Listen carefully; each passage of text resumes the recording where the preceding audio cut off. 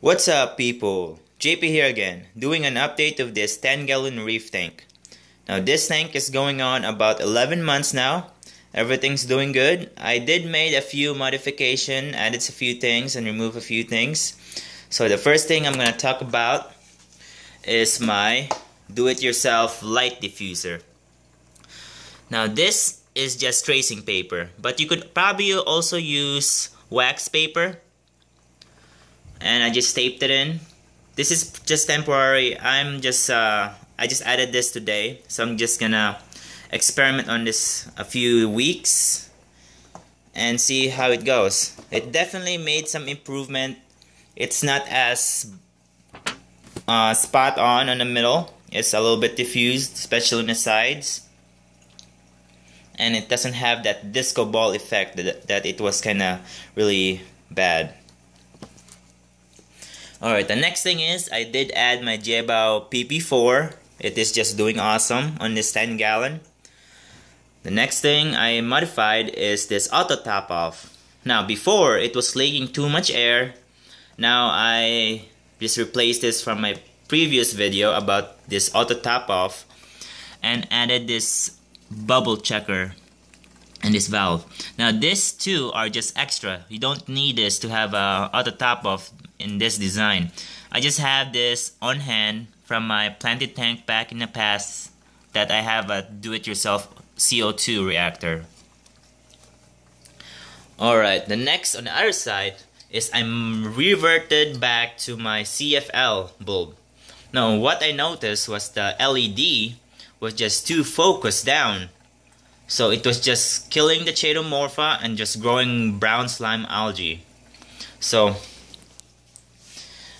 right here, this is my past light for my refugium. It was just too focused.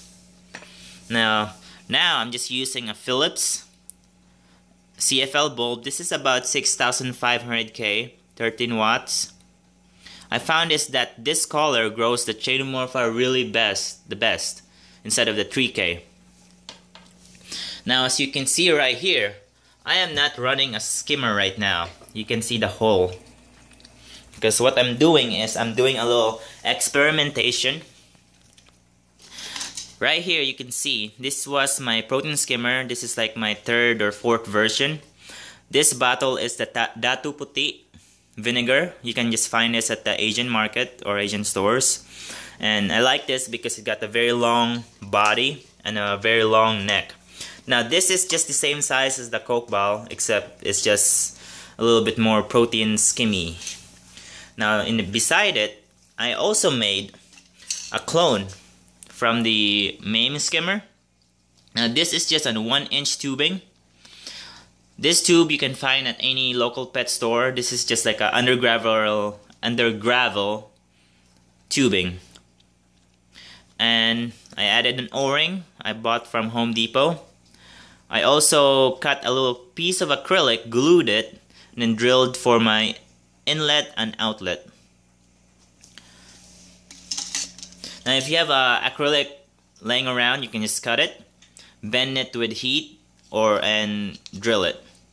Now this just basically is a bracket that will slide underneath and goes to the O-ring, just like the main protein skimmer. Now this hangs on my filter.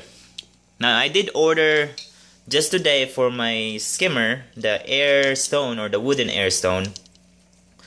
What you need is the 1/2 inch, because if you got the 3/4, it will not fit.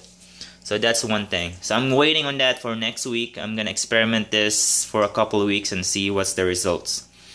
Also, for this tracing paper, I might also modify it to just sandwich it between acrylic sheet so it can be more permanent instead of becoming splattered with salt, because the wavemaker is really pretty good and you don't want to get the paper soggy. So that's it for this update, guys. I hope you like the little invention I made, and thanks for watching. Happy reefing, guys.